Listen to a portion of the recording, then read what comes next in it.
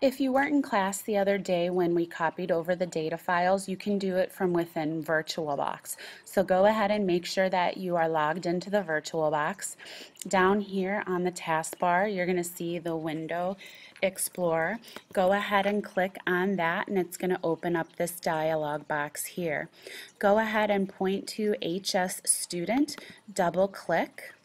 Then you're going to point to Shared, double click.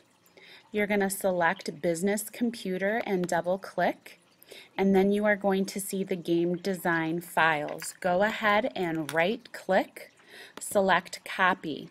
Now you're going to put it in your network drive. It is the drive that starts with your name, so you see mine has the MGRATS.